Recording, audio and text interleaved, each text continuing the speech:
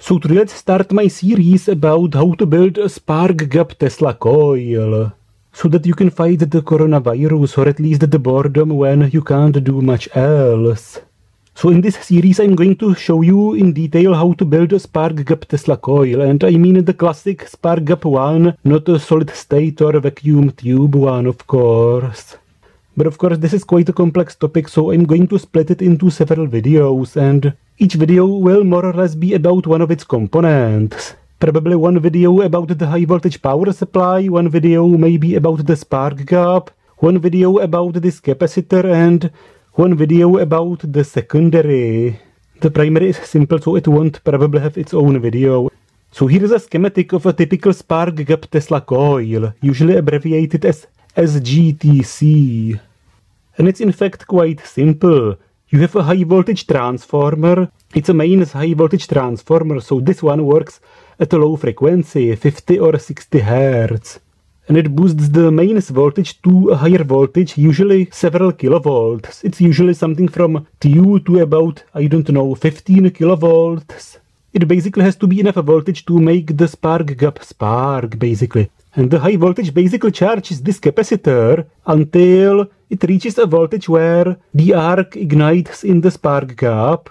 And then the spark gap is acting more or less as an almost short circuit or a nearly short circuit. It has a low voltage drop when it's ignited, and it basically connects this capacitor with the primary.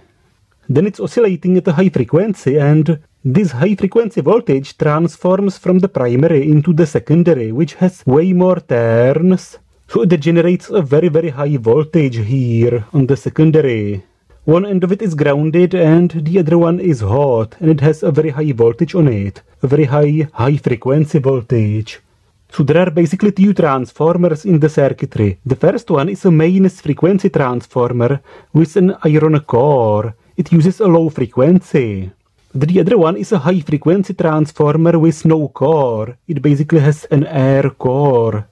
And so this high voltage transformer charges this capacitor in series with the primary, but this primary is just few turns of a wire, and for the low frequency of mains, it has almost no effect at this point.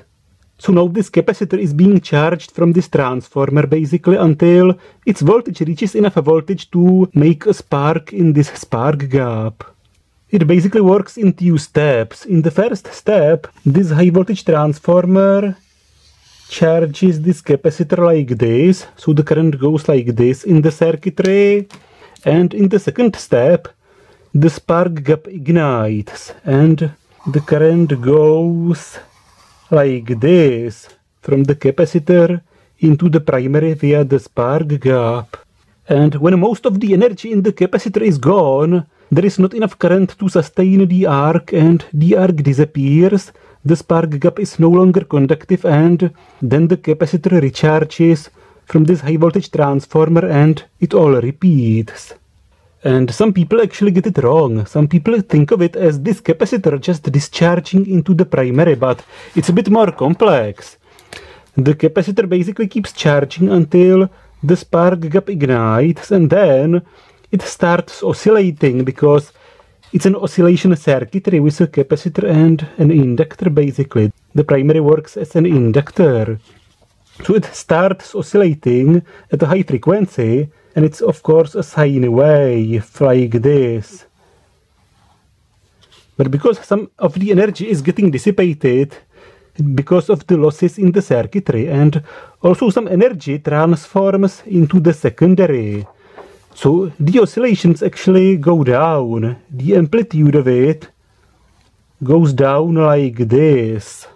And then there is not enough current to sustain the arc in the spark gap, so the arc disappears, and then the capacitor recharges, and it all repeats.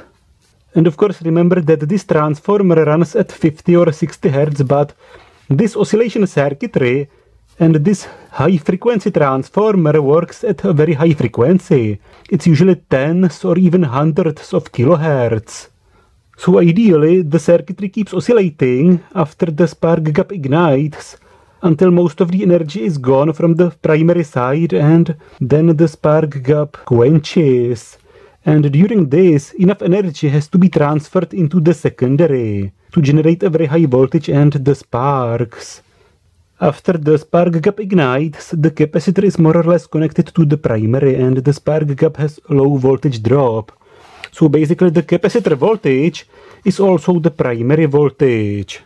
So here's the primary voltage and the amplitude goes down slowly because some of the energy is dissipated because of losses and some of the energy is also transferred into the secondary. And the primary side is basically a resonance circuit. It has a capacitor and an inductor, so it also has some resonance frequency.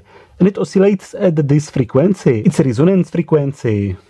And the secondary also has some resonance frequency. It doesn't have a capacitor connected to it, but still, the winding has its capacitance, so it also acts as a resonance circuit. It's basically acting as having a capacitor connected like this. And of course, the resonance frequencies of this and this have to match. So it's necessary to tune it to the same frequencies. And you can tune it by changing the number of turns of the primary or by changing the capacitance of this capacitor, or also by changing the capacitance of the secondary.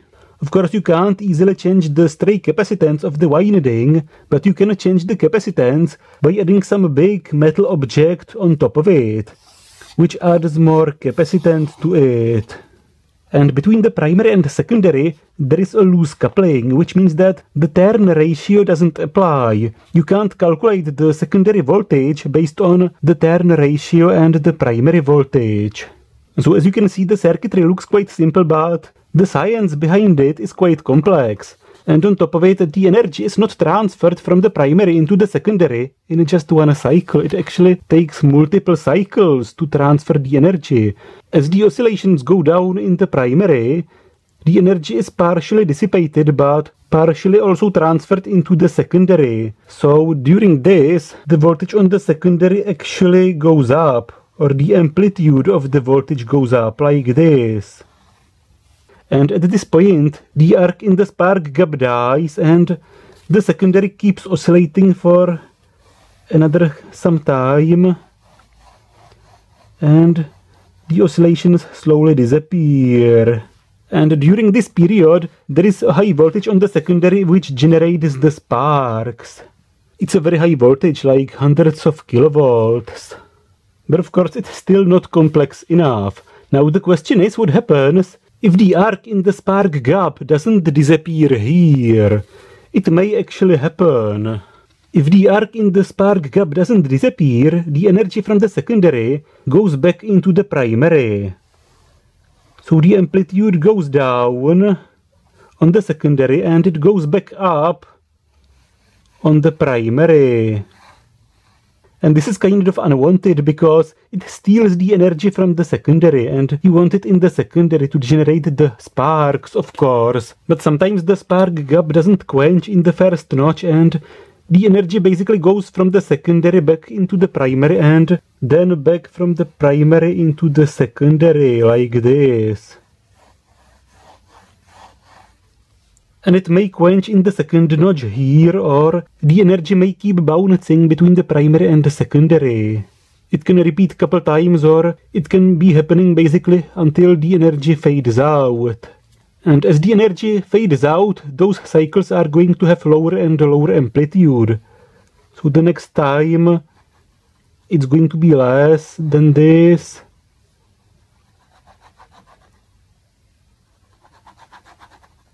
And it fades out. And this is the amplitude of it,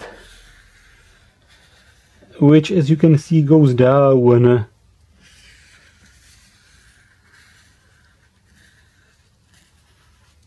And as you can see, when the primary has the lowest amplitude, or 0, the secondary has the highest amplitude, and when the secondary is at 0, the primary is on top.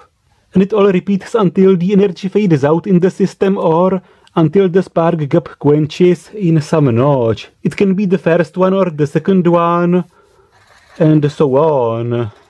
And ideally it quenches in the first notch, but if it doesn't happen, it will still run. It will just have a lower efficiency. But of course a spark gap is a very primitive switching device and you don't have much control over it. Even though of course you can use maybe a rotary spark gap, or you can put the electrodes a bit farther apart to make it quench earlier, or you can blow a fan on it to cool it so it quenches easier, or you can just use more massive electrodes so they don't get too hot, so that the arc doesn't want to stay for too long. Too hot electrodes usually don't want to quench. But of course now somebody is definitely going to ask how a capacitor can charge from an AC voltage. The thing is that the capacitor doesn't have a very high capacitance, so it can charge multiple times during each half cycle of the AC voltage. So here's the high voltage coming from the transformer, and it's a low frequency voltage. So in a short run it acts as DC basically, and it can charge the capacitor to one polarity or the other polarity in the other half cycle. So in each half cycle the capacitor probably manages to charge multiple times. So it's charging close to the voltage of the transformer until the spark gap ignites, and then it shorts out the transformer and the voltage goes to almost zero. And the resonant circuitry is oscillating until the spark gap quenches, and then the transformer charges the capacitor again, then again the spark gap ignites, brings the voltage down, the circuitry is oscillating and the spark gap has a low voltage drop, so it's almost zero here, and then it again charges, ignites, and so on. Now there is probably not enough voltage to charge it again, so it does nothing. And in the other half cycle, it again charges the capacitor until it ignites, and it happens in the other polarity, but it doesn't matter. In this half cycle it also happens, let's say 3 times. Now it charges again, but it never reaches enough to spark in the spark gap, and it all repeats. It basically charges and discharges multiple times during each half cycle, and the spark gap of course doesn't care about the polarity, so it can ignite in either polarity. And of course this resonant circuitry will resonate no matter the initial polarity. It can start from positive like this, or from negative and resonate like this. The initial polarity of the voltage on the capacitor doesn't really matter. And so this is what's happening in it, and it may or may not quench in the first notch, but it will probably work in either case, and unless you're brave enough to stick your expensive oscilloscope into this bloody device, you probably don't even know exactly what's happening in it. So this is the Spark Gap Tesla Coil, and I also have to stress that some people put a wrong schematic of it on the internet. This kind of Tesla Coil schematic is wrong. In the right one, the spark gap is in parallel to the high voltage transformer and the capacitor is in series with the primary. But in this one, the spark gap and the capacitor are basically swapped. And why this is wrong? This is because the high frequency high voltage in this circuitry goes back into your high voltage transformer. But the high frequency voltage may damage it because this transformer is designed to run at a low frequency and the isolation in it is not designed for a high frequency, which puts more stress on the isolation. The logic of those people probably is that the spark gap is like a short circuit when it's ignited and it feels wrong to them that they short out the transformer. But in reality, the transformer has to be short circuit proof anyway, and having a short circuit the output of it is definitely not as bad as having a high frequency high voltage on it. Sending the high frequency high voltage back into this transformer is way worse than just shorting it. And this transformer in a Tesla coil has to be short circuit proof. Or if it's not, you can add some inductor here or here to limit the current. Its short circuit current has to be somehow limited, either internally or externally. Internally using magnetic shunts in the transformer or externally using inductors. Or maybe resistors, but it's too lossy. But definitely don't do this. It may work for some time, but it later probably destroys this transformer. And some people imagine it as basically just charging and discharging the capacitor, but this is not what's happening. This would happen if the capacitor was discharging into a resistive load. But no, this is an inductive load. it actually oscillates. And this is roughly how I imagine my secondary. It's going to be 11 centimeters diameter and about 50 or 55 centimeters length. And the length to diameter ratio should be about 4.5 to 1 to about 5 to 1. And I plan to use about 0.4 to 0.5 millimeter diameter wire, which will result in about 1000 or 1200 turns. And of course it's better to use a wire with a double insulation, because there is quite a high voltage. And I put some top load on it and I hope for about 60 or more centimeter sparks. So this is Diet Gnu Wild, and see you in my next videos, and thanks to all of my patrons on Patreon. I really appreciate your support. And in the second episode I plan to take a look at this transformer and how to choose it. And in the third episode I'm going to build this capacitor.